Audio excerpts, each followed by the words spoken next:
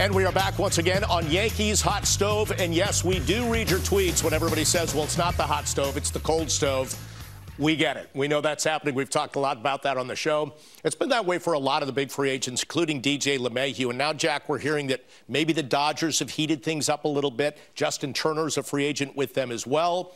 He's a fan favorite, but you think LeMahieu could quickly grow into that. Right. When you look at the DJ LeMahieu situation from a Yankee perspective, if you're a Yankee fan, this is the song you're playing from Tom Petty. The waiting is the hardest part, and that's where the Yankees are right now. The Yankees have made him their priority. They have told him what the parameters would be for them bringing him back. But the Yankees are not going to bid against themselves. You're right, Bob. There was a report by John Morosi about the Dodgers having interest in DJ LeMahieu. The Yankees know that DJ LeMahieu is a quality player, and other teams will have interest in him. But there's also a level that they will go to try and bring him back.